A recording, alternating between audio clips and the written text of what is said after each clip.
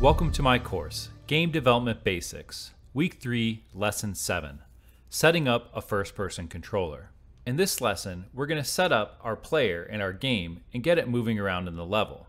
And I've outlined this into 5 easy-to-follow steps. The first step is we're going to create our player character class. Then we'll set up a player controller class. The third step will be to create our game mode class and then set up the default classes in our game mode class. The fourth step will be to set up mouse look, and then the final step will be to set up the WASD player movement.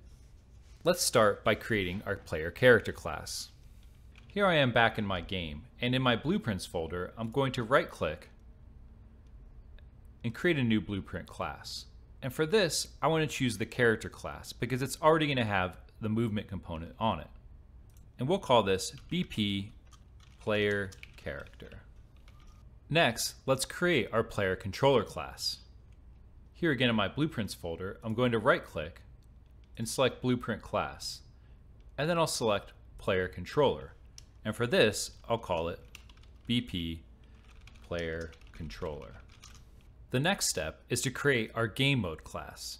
So I'll right click, select blueprint class, and then game mode base. And for this, I'll call it game mode. Let's set up our player character and player controller in the game mode as the default classes.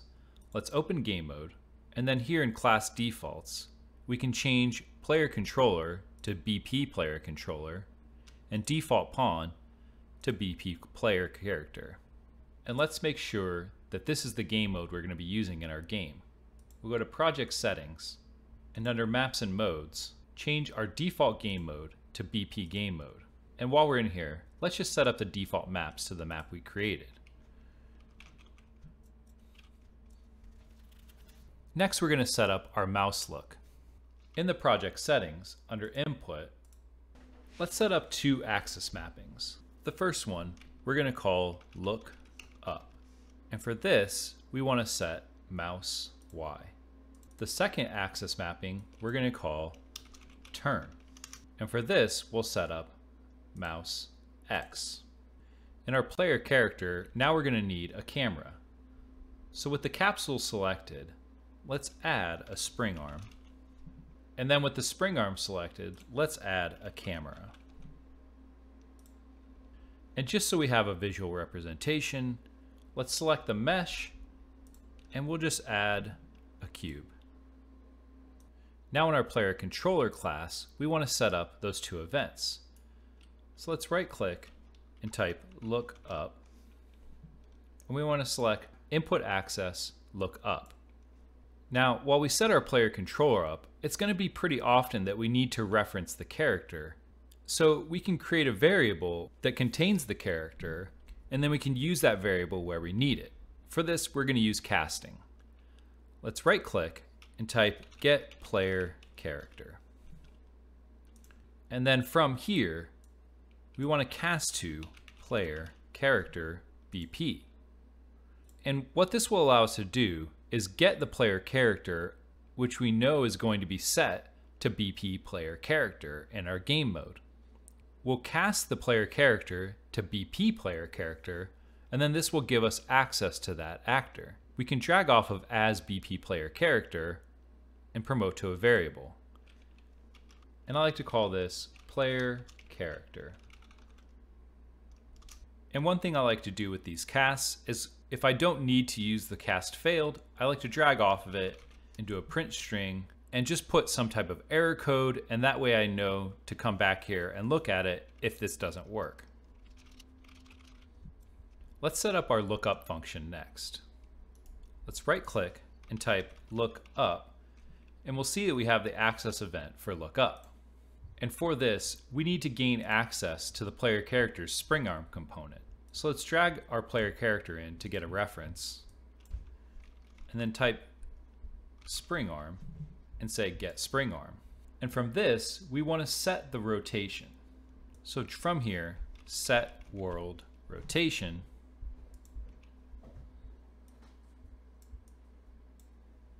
And what we want to do is we want to use the value from our mouse Y to adjust the rotation of our spring arm. we can right click here and say split pin, because we're only going to need the pitch value. And from our spring arm, we can say get world rotation, and then split this value as well. The X and Z will just get plugged directly into this. And for the Y, we want to take the existing rotation and add this value to it. So let's do a plus, connect this here, and then connect this to the set value for pitch. Let's test this out. We'll compile and hit play, and now we can adjust looking up and down. Next, let's set it up so that we can turn our player character. Let's type turn, and we'll get our axis event that we set up for turn. And for this, we don't just want to change the spring arm rotation, we want to change the entire rotation of the character. So let's get this reference to our player character again. And then we can type yaw input, and you'll see add controller yaw input. And this can be connected directly in. Let's compile and test this out. Now we're able to turn our view and look up and down. So our mouse look is all set up. The next step is to set up WASD player movement. Here I am back in my project settings under the Input tab. I want to set up two more axis mappings. Let's create a new axis mapping and call this Move Forward. And for this we'll set up W as the positive and S as the negative. We'll create one more axis mapping, and this will be called Move Right. And for this we'll set up D as the positive and A as the negative. And let's keep this tidy. We'll take our mouse look events and press C, and we can create a new comment, and we'll call this mouse look. Now we can grab this comment box and we can move these around together. Let's set up our movement events. First, we'll type move forward. We can get our player character, and then off of here, type add movement input.